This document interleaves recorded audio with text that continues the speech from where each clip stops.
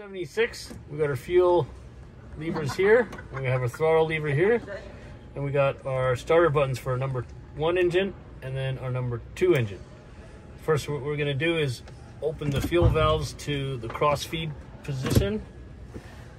Then we're going to pick what engine we want to start. We're going to hit our starter button. Okay, once we reach a predetermined N1%, we will advance the throttle. The engine will light off. We will reach the idle detent. Okay, and at a predetermined N1%, we can let go of the starter button.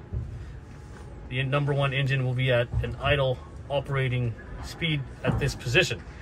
We will do the same to the number 2 engine. Bring that up to idle, right there.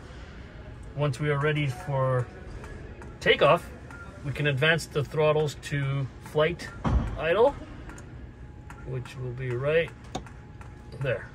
Okay, we'll go for a flight, come back and land. First, we'll have to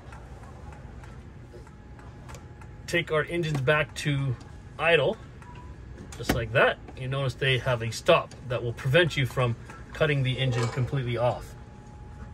Now, to cut the engine off, we will push down on the idle stop and pull it all the way back.